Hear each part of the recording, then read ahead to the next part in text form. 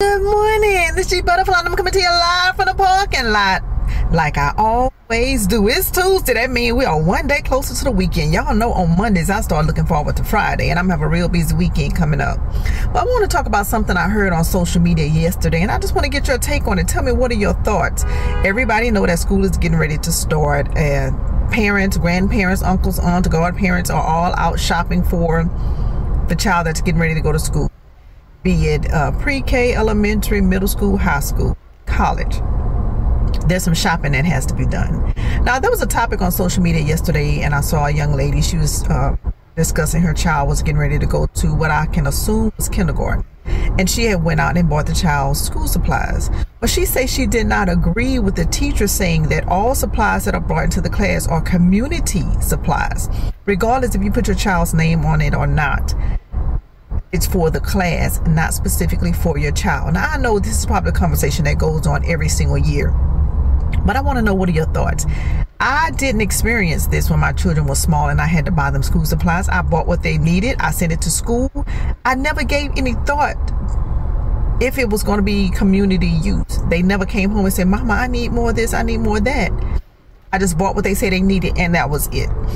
If by chance they came and said they needed something that was outside of the list, I got it, I sent it, I didn't think anything of it. Well, now it's a thing because I hear more parents talking about it, but specifically this young lady was talking about it yesterday. And I don't remember her name or what her page was. But she was saying that she doesn't feel like she needs to share her child's supplies with the next student who, for whatever reason, may not have any supplies or may not have enough supplies. She felt like if she bought her supplies for her child should be the only one to use those supplies, and every parent should buy for their own child, period. And she said that she doesn't get a budget for supplies. The money that she makes is to care for her child, take care of her everyday needs, her overall responsibilities at home, and she doesn't have money to provide for other children. That's why she only had the one that she was sending to school.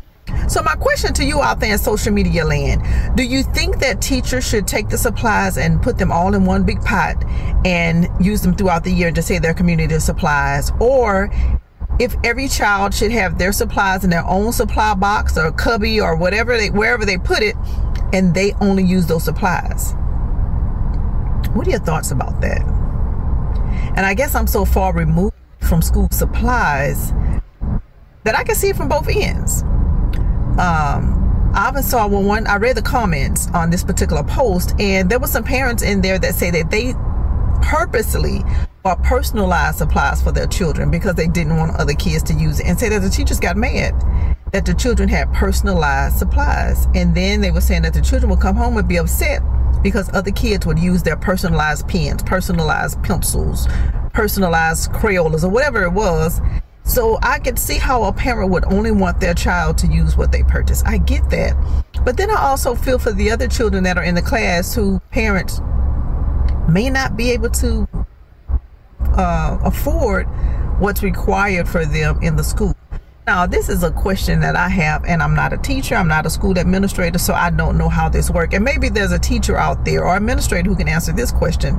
Does the school not have a budget for supplies for each room for the teachers to buy what they need? I don't know. Can somebody let me know?